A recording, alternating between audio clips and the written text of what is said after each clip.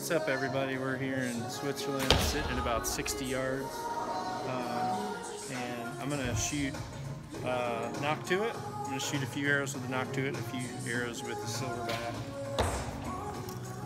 Just take this target here. Essentially, both are gonna be the exact same how they feel.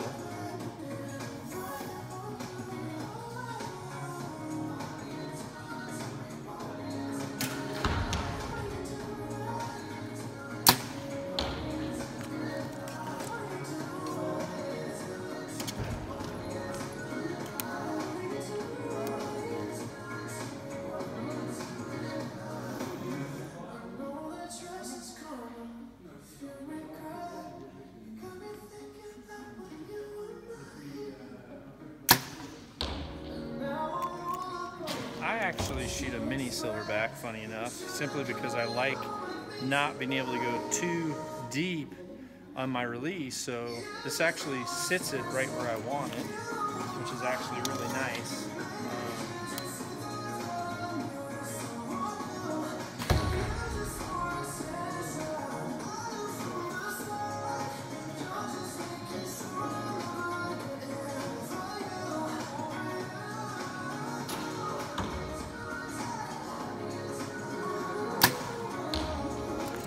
So, just so you know, there's no funny business where we're going live all the way through. Some people ask why the Silverbacks hit a little bit different than their Nock2Its at times. String tension has a lot to do with that. If your string bends a lot, if your cams are spongy, depending on how hard you're pulling through that wall, all that will affect accuracy a little bit. So you're really having your limbs tight, having your string tight, pulling through at the same tension with both releases, which is important to learn. Really helps accuracy with both.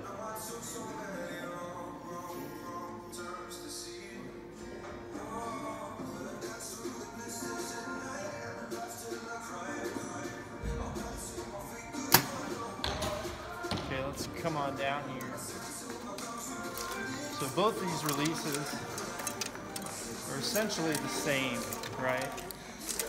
They're the same size, same diameter. There's a very small difference in the gapping between the fingers, mainly because there has to be the mechanism that's on the inside of the Silverback. It's a little bit thicker, so it's very, very small, the difference between this gap here. But you can see this was live shooting.